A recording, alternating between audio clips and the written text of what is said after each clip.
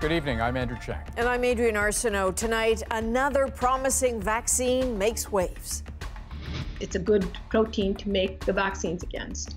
So how soon and how much? We'll answer your questions. We are drowning right now. Worries about hospital capacity. Why doctors in Manitoba fear the worst. We have raised the issue both publicly and privately. New tensions in Canada-China relations. And my conversation with Aurora James. When we talk about supporting Black-owned businesses in a really meaningful way like that, we're also talking about supporting Black communities. The Canadian woman behind the 15% pledge. This is The National. This pandemic is sending out bad news in waves, and there's plenty of that to be had tonight, including that Canada has now passed 300,000 COVID cases, 100,000 in the last month. But we want to start with something hopeful. A second coronavirus vaccine is showing very promising results. This one is by Moderna. And while Canada already has a deal for millions of doses, the vaccine isn't ready yet. So today, the message from health experts: don't let your guard down. Don't let the good news further fuel the bad news. And that good news sent markets soaring today. The Dow Jones closing at a record high. So how does this vaccine work? How does it compare to the other one that's been getting buzz? Vicadopia walks us through it. The early numbers surpassed even the company's expectations. 30,000 human volunteers injected with the experimental vaccine or a placebo, nearly 95% effective. That was really a stunning realization. There were 11 cases of severe disease, but all 11 were on placebo. None of the vaccine recipients had severe COVID-19. 3 months ago, we were saying, will there be a vaccine? Can we actually make a vaccine? Other scientists are eager to see the full data. If it holds up, it'll validate a new technology never used before in vaccines. What that shows is that you can, the spike protein on which these vaccines are based looks like it's a good protein to make the vaccines against. It's called messenger RNA technology. It uses genetic signals to trick the immune system into producing antibodies that attack the virus's spike protein, killing the virus. The news comes exactly a week after Pfizer and BioNTech also announced early findings. Both vaccine candidates use messenger RNA technology. They claim to be highly effective. Both require 2 shots 28 days apart, and the Canadian government had already pre-ordered 56 million doses from Moderna and 20 million from Pfizer, with an option for millions more. Moderna has one major advantage over Pfizer. Its vaccine has a longer shelf life and can be stored in common medical freezers, while Pfizer's has to be kept at -70. How do you cold chain that, from the manufacturer to where it's administered, and then how do you maintain it before you give it, as a vaccine? So I think even though the two vaccines are, similarly effective at immune protection, one is sort of winning out on practical scale. Just one of the logistical challenges to overcome when vaccinations are expected to begin next year. Vicadopia, CBC News, Toronto. Okay, so we have infectious diseases specialist Dr. Zain Chagla joining us because, Dr. Chagla, I guess now we have 2 potentially viable candidates, right? Does that translate into more Canadians being able to get the vaccine sooner? Yeah, I mean, we started with 0 2 weeks ago, so this is obviously an improvement. I think it means that all those downstream issues like supply chain, rollout, anything that could hold up a vaccine, we have an insurance plan that we have 2 potentially effective vaccines that get to the market. It probably does mean we have double the supply, and hopefully it does mean that we are able to vaccinate more Canadians in a rapid manner, at least focusing more on, again, the vulnerable Canadians and healthcare workers and spreading out to the general population, hopefully in, again, a faster manner. And that the vaccine not only seems to grant immunity, but also that people who did get sick didn't get as sick. I mean, is that surprising? I mean, that's bonus. I mean, we do see this with some vaccinations like the influenza vaccine. Again, even Moderna and Pfizer had people who got the vaccine who still got COVID, but it's at least reassuring that even if that happens, the odds are that that person's still going to have a mild illness, which just adds to the benefit of these vaccines, hopefully. Dr. Chagla, great to get your insight. Thank you so much. No problem. And Dr. Chagla will be back along with Dr. Susie Hoda to take on some of the skeptics out there. There are entirely legitimate concerns that many folks have about the vaccine, which we will speak to a bit later.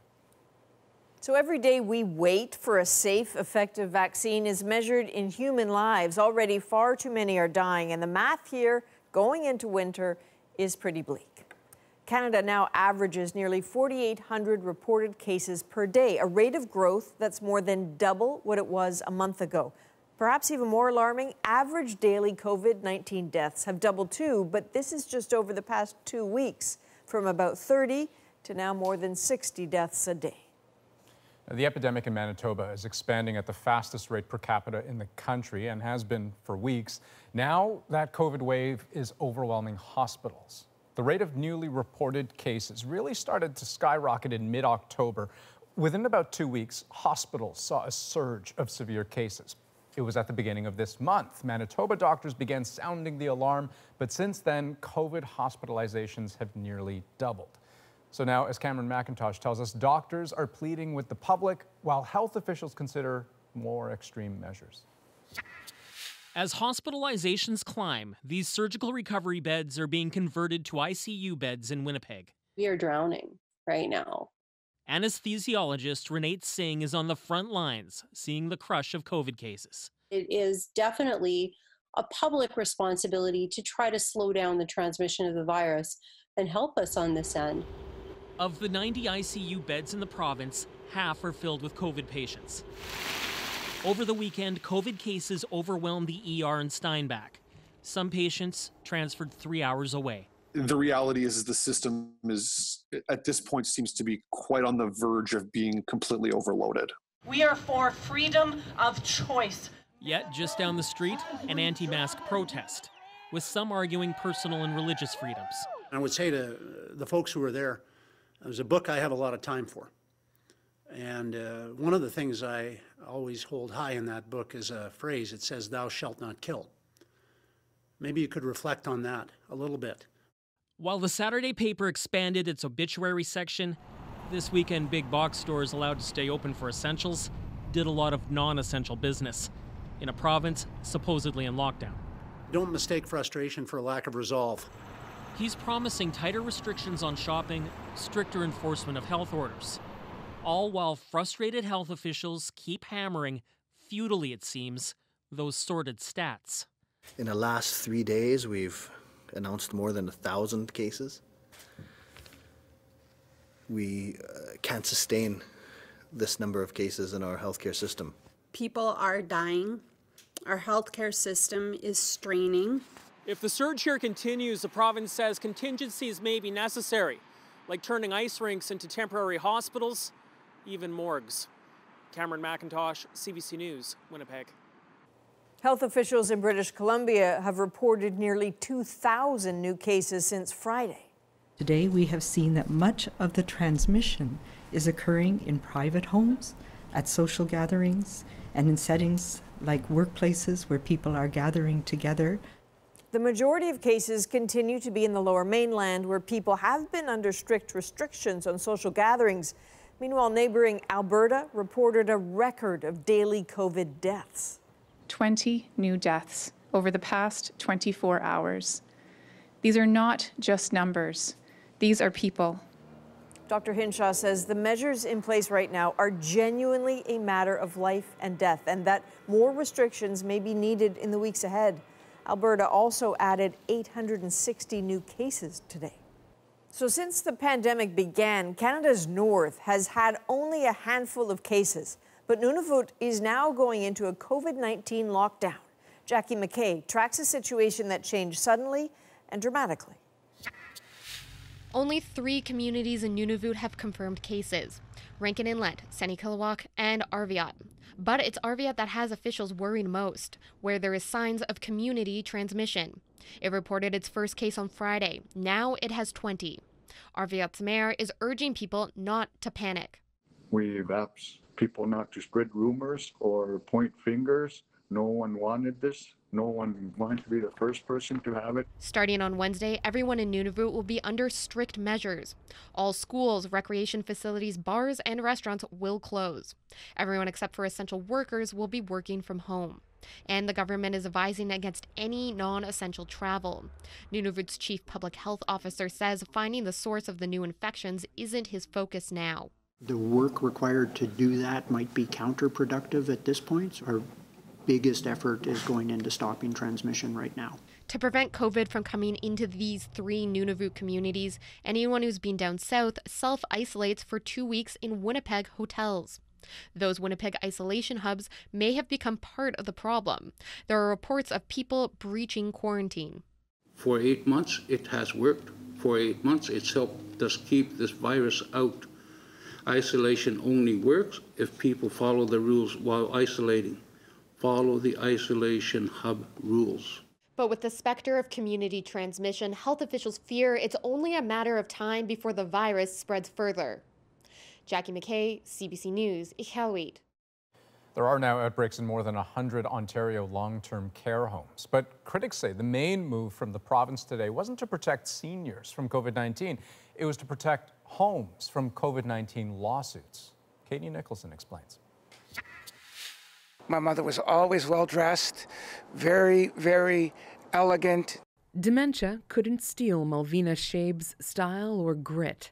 The pandemic was another matter. My mother, being a Holocaust survivor, survived atrocities, and something like COVID in a few days just took her away from us. Jeff Shaibs is speaking out because he wants other families to know it's up to them to advocate for their loved ones in care. My mother had symptoms for 3 days before I knew about it, and I only knew because of a call by FaceTime. She had cold sores, she was coughing terribly, and a running nose. Classic symptoms. It took 4 days to get the test results. 3 days after that, she was dead. It's absolutely heartbreaking to see the numbers rise. Ontario's not-for-profit long-term care homes say testing has to improve. It's taking too long to get test results back. There's been a slight improvement, and in some parts of the province it seems better, but it could take 3 to 4 days to get a test result back, which is 3 to 4 days too long.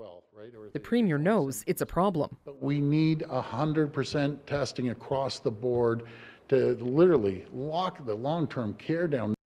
It's not clear when testing will be locked down, though the province is pumping $540 million into combating COVID in homes. Kill Bill 218!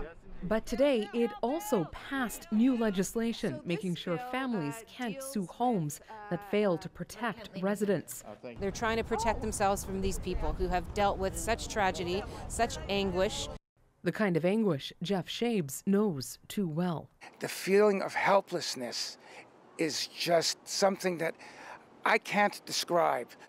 Helplessness that's growing, along with the risk to those most vulnerable to the virus.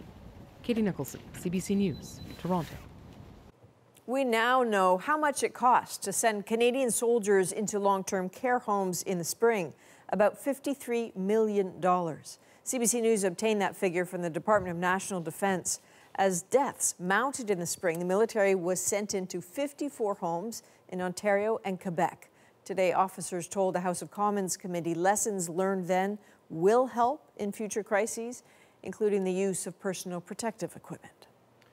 Well, defense lawyers began making their case today in the murder trial of Alec Minassian. He has admitted to carrying out a deadly van attack in Toronto 2 years ago, but he has pleaded not guilty to all charges.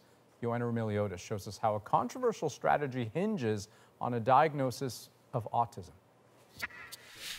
A lack of remorse. The defense argued this is evidence of it. Alec Minassian alone in a police interrogation room, seemingly unfazed by what he had done. Just hours before, Minassian had driven a rented van into pedestrians, killing 10 people and injuring 16 others.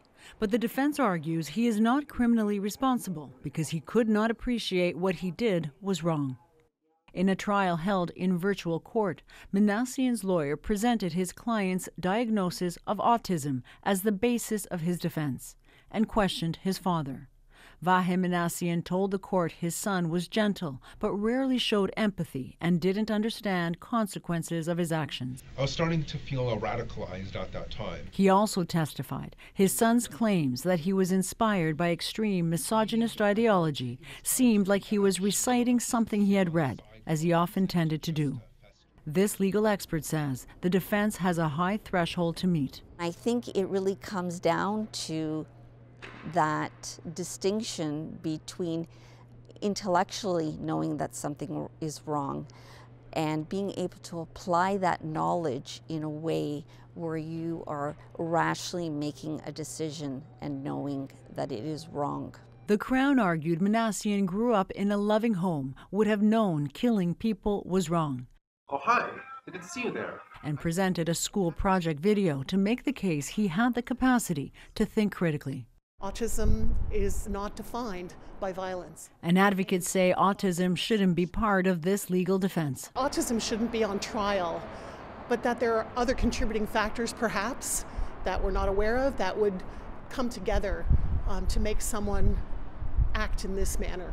Manassian's father broke down when he told the court he keeps wondering what signs he missed and says he can only conclude his son didn't truly understand what he did. A defense the Crown will continue to challenge when court resumes tomorrow. Joanna Brumeliotis, CBC News, Toronto. Huawei executive Meng Wanzhou was back in court today. Her lawyers continue to argue against the validity of her arrest at the Vancouver airport just under 2 years ago. That arrest was on behalf of the United States, where she faces fraud charges. Today brought some fresh speculation from international relations experts that the incoming Biden administration might be less aggressive on this case, given Canada's urgings to consider its 2 citizens held by China sent shortly after Meng's arrest. But now there are new tensions in that Canada-China relationship after comments made on the CBC News program Rosemary Barton Live. Bob Rae, Canada's ambassador to the UN, talked about a religious minority in China many believe are oppressed or much worse. Evan Dyer has the latest. China says the massive camps in its western region are for re-education. Uyghur activists say images like these present a sanitized version of what's really going on. Many Uyghurs, they lost their members of their family. Not only parents are locked up in concentration camps and the children taken away. The Uyghur people speak a language closer to Turkish than Chinese and practice Islam. And that's made them a target for an aggressive campaign of assimilation with allegations of torture and disappearances. It is a genocide well planned and executed with the sophistication by the Chinese government.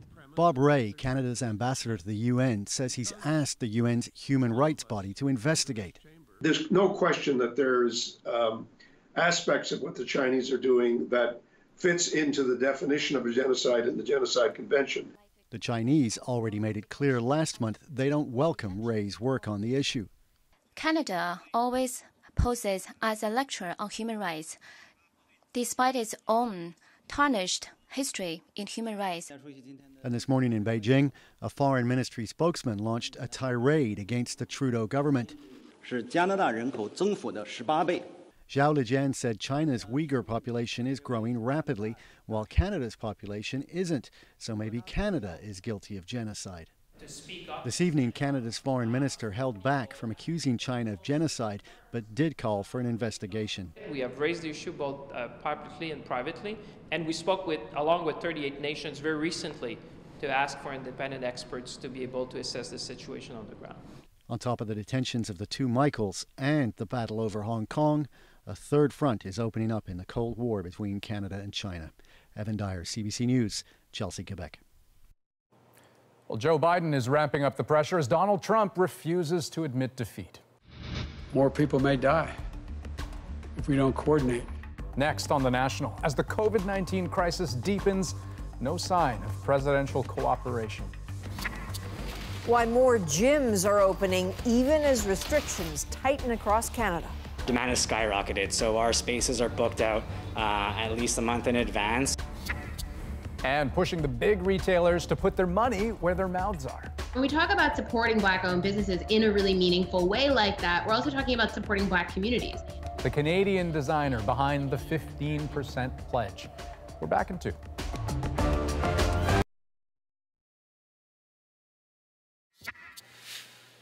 Welcome back.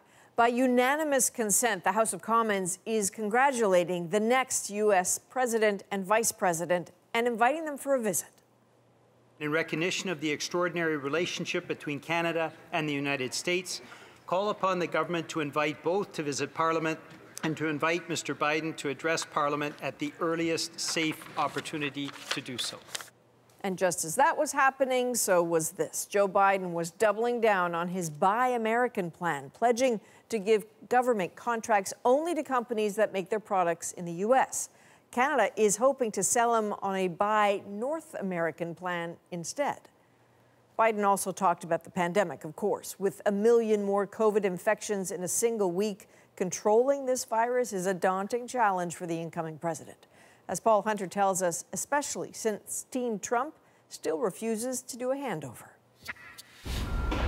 Even though it's still fenced off, if you look carefully, you'll see it. The grandstand for the Inauguration Day parade being built this week right in front of the White House, which itself sits just behind those trees. Even as Donald Trump continues to challenge Joe Biden's victory, and the presumption by almost everyone but Trump that it'll be Biden who walks past that grandstand on his way into the White House January 20th. Thank you very much. But meanwhile, as Biden himself underlined today, there's a pandemic to confront. More people may die if we don't coordinate. Slamming Trump for his refusal to now coordinate with Biden's team to help them prepare to combat COVID with lives at stake. If we have to wait until January 20th to start that planning, it puts us behind over a month, month and a half. Indeed, as U.S. COVID cases spike to record highs, lineups for testing in this country are monster. And they're happening in multiple states. This is Alaska. Chicago has now issued a stay-at-home advisory as people stock up, grocery shelves again emptying. We're going into a very dark winter. Today, Biden, with a vaccine now looming, called on Trump to help him be ready for the rollout. What's the game plan? It's a huge, huge, huge undertaking. Earlier, Biden met with U.S. business leaders on plans to revive the U.S. economy, but emphasized defeating COVID itself is the top priority. As for whether Trump will come around and help, said Biden, I am hopeful that the president will be mildly more enlightened before we get to January 20th. But Trump today gave no signal he's heading that way, tweeting this morning, quote, I won the election, even though he didn't. Paul Hunter, CBC News, Washington. Overseas in Japan, the president of the International Olympics Committee says he is very confident that spectators will be able to attend the Tokyo Games next year. We know that we will even have more COVID countermeasures in our toolbox. He says they want to convince as many people as possible to accept potential vaccines. More than 11,000 international athletes are expected to participate in the event in July. It pinged me and I've got to self-isolate because somebody I was in contact with a few days ago has developed COVID. British Prime Minister Boris Johnson posted this video from quarantine. He says he received the notification from the UK's Health Services tracing app. Johnson says he, quote, is as fit as a butcher's dog and will continue to work via Zoom. Okay, still ahead. My conversation with the Canadian designer putting big pressure on big retailers. 2020 is calling on all of us to be greater. Aurora James on the 15% pledge to source more products from Black creators. But first, if you're skeptical about today's news of Moderna's vaccine showing promising results, stay with us because we are putting some of your concerns to the experts. We'll be right back.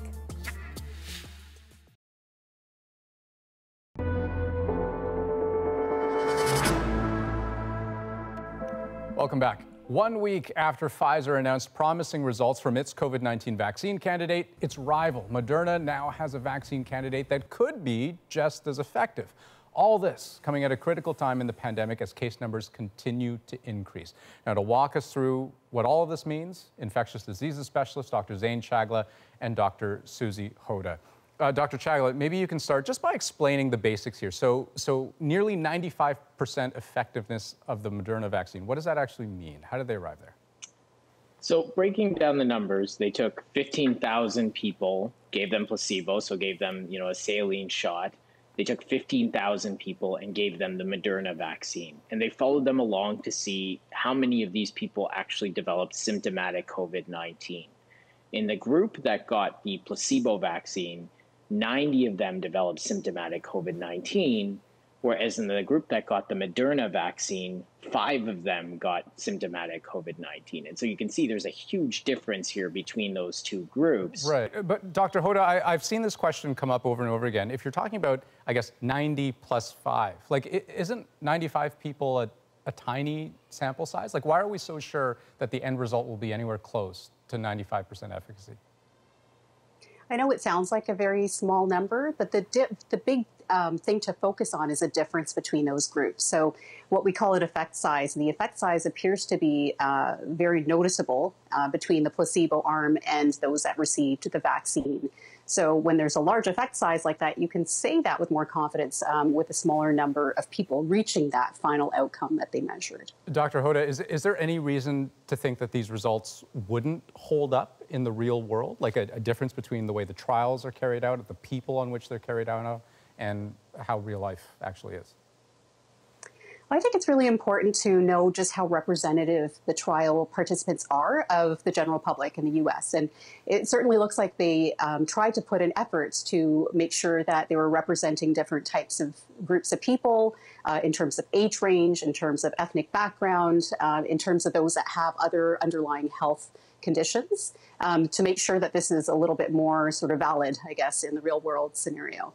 With the numbers that we're seeing in the interim analysis, I'd be surprised if it deviates too far from that once we finalize the trial results and those are reviewed. But of course, we have to wait and see what the final results are to know for sure. Right. Dr. Chagla, I've seen lots of questions about the length of immunity, and we get this question all the time. How long will the vaccine protect people? Yeah, that's the million-dollar question. I think we're starting to see that it is effective at a certain interval, particularly right after you get the second dose. There is data from the phase 1 and phase 2 trials that show that the antibody effects last for some amount of time, a few months after the initial injection. It's still unclear whether or not that translates, a few months later into protection against the virus. I think, most indications are from the basic science data, but again, there's often a disconnect sometimes when you jump from the basic science to the clinical trials. And that's something we'll learn as these trials continue to follow patients along. Dr. Hoda, we got this question about sort of what exactly the vaccine is capable of. Have a listen. This is from Jamie Sire in Alberta. What is the difference between a vaccine keeping you from becoming sick and keeping you from spreading the virus further to other people? In other words, if a vaccine can keep you from falling ill, why might it not prevent you from spreading the virus further? Yeah, so it's an interesting question, right, Dr. Hoda? Could you get the vaccine, maybe not get sick, but still transmit it somehow? It is possible. And so to answer that question, you have to think about what it is that we're measuring within the trials and what's feasible to measure. So these vaccine trials are looking at symptomatic disease developing in those that get vaccinated or the placebo. That's what the primary outcome is. It's a lot harder to understand whether they could have transmitted to other people. That takes a whole other design. So, ultimately, we have to think about also what we want to gain with the vaccine. And if we're able to prevent symptomatic illness, and particularly severe illness, as it implies with this one vaccine, I think that's what the ultimate goal is. Because even if there is a little bit of forward transmission, it's not going to result in much impact in the overall population. Right, providing enough people get vaccinated, I suppose. Dr. Chagla, correct. What do we know about how safe the vaccines are, and also in terms of side effects, what those might be? Yeah, again, a lot of this is released by press release. And so, from the data set that was released by Moderna on their website, the significant or serious adverse events were fairly minimal and balanced between the placebo arm and the vaccine, which is suggestive of there being no major safety side effects. I think, as this is a vaccine that really does stimulate one's immune system, many of the side effects reported are ones that we associate with a robust immune response. So pain at the injection site, fever, chills, feeling a bit off for a day or two are all reported with the vaccine arm. And again, that would be consistent with a vaccine that's causing an immune effect, similar to other vaccines we have on the market, like the shingles vaccine or the measles vaccine. And Dr. Chagla, is there any reason to think that the way this vaccine provokes the immune response could be dangerous in any way? And I'm thinking of, it's sort of giving your body genetic instructions to create a part of, a protein, right, of this coronavirus? Yeah, I think to use the analogy of a car, essentially it's giving the instructions on how to make a license plate. So a piece of the car that's recognizable, that one could, identify a car with, but not necessarily enough to actually be able to drive around. So all this vaccine is doing is giving us the one piece, enough for our immune system to start turning on, but not enough to do anything else with it other than just have that one piece and not generate a whole virus in that sense. Well, hey, we have to leave it there, but Dr. Hoda, Dr. Chagla, this has been wonderfully informative. Thank you so much for your time. I appreciate it. Thank you. All the best. And we do know there are many vaccines in the works, of course, worldwide, so we are tracking all of them. You can head on over to cbcnews.ca/vaccine tracker for more. And next, the Canadian driving the campaign to make retailers do better. We need to hold these corporations accountable for doing their part. A conversation with designer and entrepreneur Aurora James about getting major retailers to commit in writing to the 15% pledge.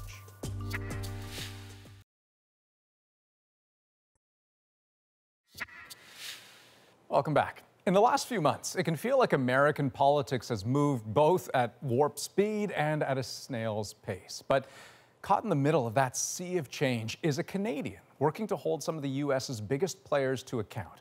Through the 15% pledge, she urges companies to source more products from Black creators, a campaign that grabbed headlines this spring.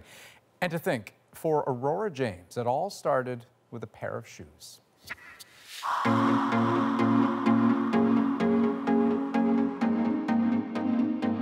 She is a fashion designer, an entrepreneur, and someone with a knack for turning long odds into a playable hand. I started with the goal of working with craftsmen and women all across Africa.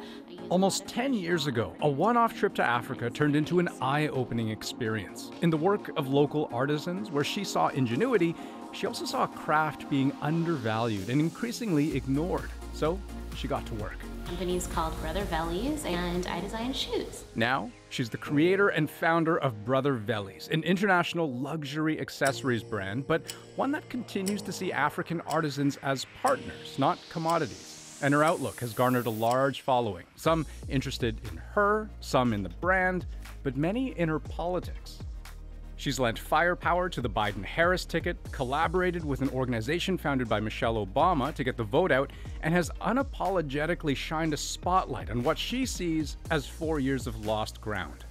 Aurora James and I connected recently to talk about it all. Okay, so Aurora, it's Andrew calling. Very nice to be able to touch base with you. Oh, absolutely. It's a pleasure. I'm calling from Toronto. I wonder if that makes you a little bit homesick. Oh my gosh, every time I hear from Canada, it makes me incredibly homesick. But it's not horrible being in America this month in particular, so. Let's talk about that. President-elect Biden, Vice President-elect Kamala Harris. How do those two things sound to you?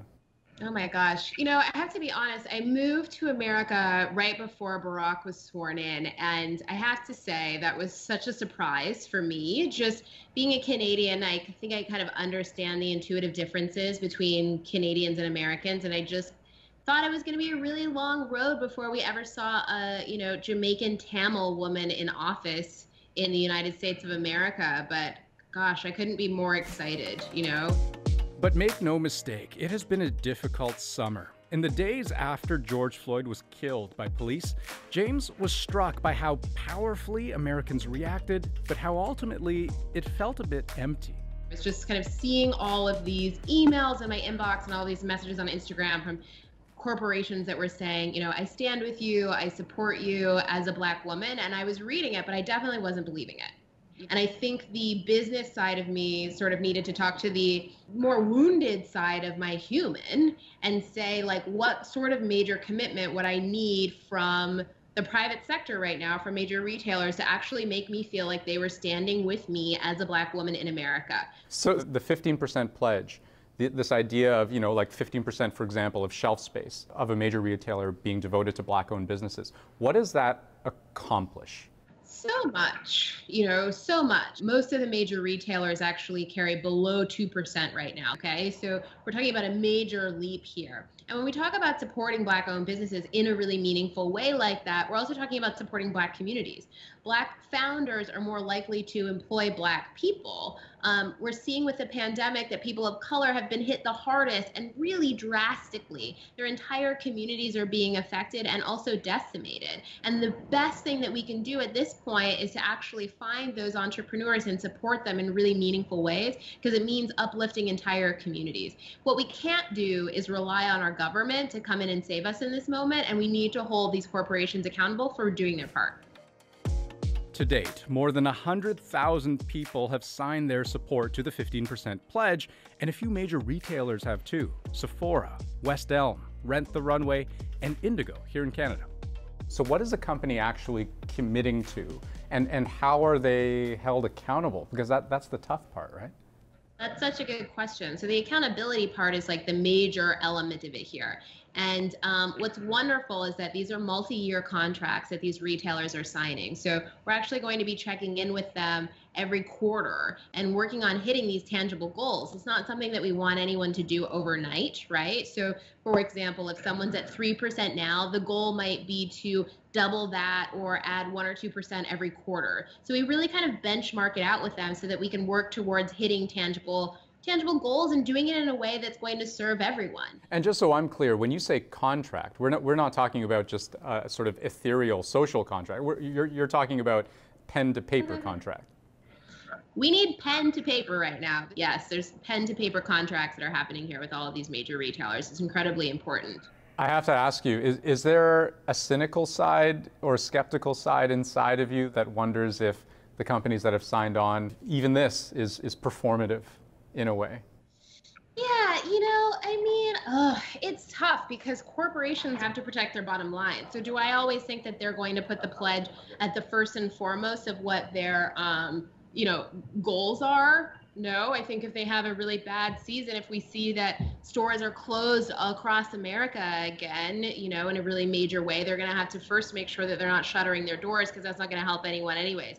But, in all of these conversations that I've had, I do have a lot of faith. And I think 2020 is calling on all of us to be greater and to find the words and to fumble the ball and still keep playing the game. We are discussing incredibly complex ideas right now about race, identity, and gender, all of these things with a kindergarten vocabulary. And we all need to be more confident in asking questions and being brave and standing up for each other. So what is it, do you think, that has sort of driven you to do what you do? Oh my gosh, you guys are going to call me crazy here, but I actually think it might be being Canadian, You got to explain that one for me. It's such a huge part of my DNA and my purpose. I went to elementary school with kids that looked like me and looked absolutely nothing like me and everything in between. We celebrated all of our holidays. We shared our cultural traditions with each other. I lived in Kensington Market for 4 years in Toronto. It's like, we're all there, like working with each other. Oh, what kind of pepper do you have? Like, it's just we're a giant family in Canada, and that needs to be preserved at all costs. And that really is the foundation that made me who I am now. Well, I think we can all cheers to that. Aurora James, it's been really wonderful talking to you. Thank you so much. My pleasure. So I want to pick up on something you said. You talked about the companies that have taken up the pledge, Yep. and you mentioned Indigo as a Canadian example. Yep. But is that it? Actually, it kind of is, and she's pretty bummed out about that, especially when you think about the Canadian pledge. It's actually broader than it is in the United States. So in the United States, it's a 15% pledge representative of the nearly 15% of the population that Black people make up. In Canada, there's nowhere near those kind of numbers, and so the pledge actually encompasses BIPOC communities in Canada, but the uptake, not very good, and the really big fish like Walmart and Target, not signed up either. All right, well, we'll keep watching. So up next, the pivot happening in the fitness world to keep businesses alive. Demand has skyrocketed, so our spaces are booked out at least a month in advance. Ditching group classes for personal pods and micro gyms right after the break.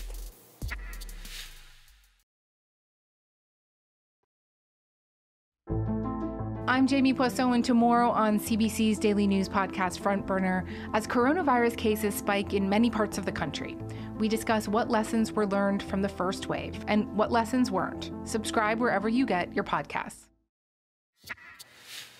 Welcome back. Pandemic restrictions are once again forcing small businesses to adjust, with gyms among those trying to find a safe path forward. Now, some have had to close their doors, but Jacqueline Hansen shows us how others are adapting under new rules. One of the strengths of this Toronto gym is its sheer size. Right now, we're only allowed to have 10 people in our facility. We have 12,000 square feet. That allowed Philosophy Fitness to pivot from exclusively group fitness classes and personal training before COVID to pre-booked personal workout pods.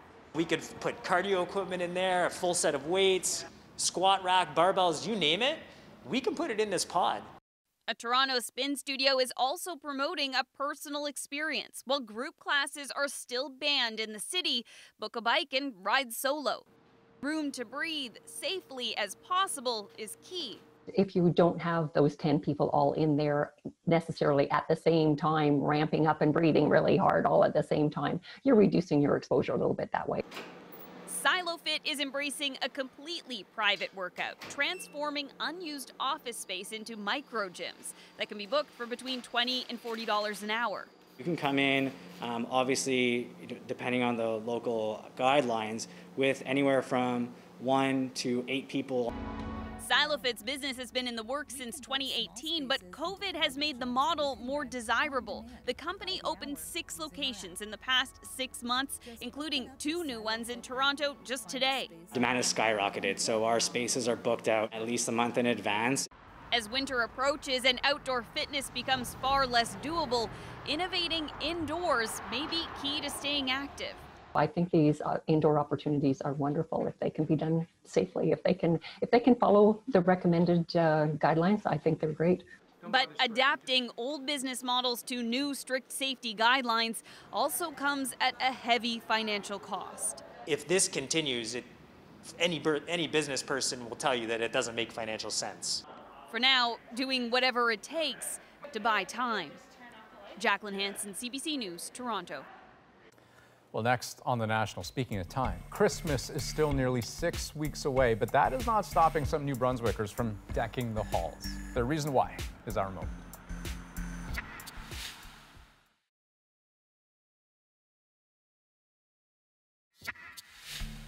Andy McMullen's house doesn't always look like this nearly 6 weeks before Christmas, but with the pandemic dragging on, he just decided his neighborhood needed a little lift.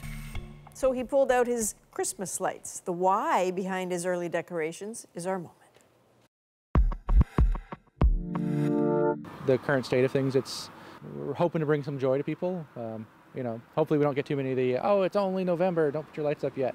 In previous years, it was like, I want to hold off Christmas for a while because it's, it means it's the end of the year, it's going to be snowy, but I've sort of given in to the spirit and kind of puts a smile on people's face. It's getting darker out, so it's kind of nice to come home and you see the lights all lit up, and the kids really enjoy it. And it's much easier to lay out the lights when they're not frozen, like the wire is a little looser. And we had a bunch of Halloween lights up. So it came time to take that down, and we were like, well, we could take it all down and then, in 2 or 3 weeks, put something up for Christmas, or just wrap it all with Christmas lights. And there's so much negativity in the last little while, with the pandemic going on, and every little bit that you can do helps. Sometimes all it takes is, one person saying, have a great day, to make a difference for someone. And I like to think this is our nice lit up, have a great day. True. Exactly. There are no rules. Go for it, Andy. And I have to say, the one thing I've kind of enjoyed about the pandemic, the only thing, is that people's homes have become like the refrigerator doors of the nation. It's where kids put their artwork on the windows, and I bring it. I like it. I don't know. I'm normally, I will say, firmly in the camp of no Christmas decorations, at least until December, but he makes a lot of sense. He does. And my own kids actually begged us to start putting up Christmas decorations this weekend, and we did. So, whatever. That's the National for this November 16th. Have a great night. Good night.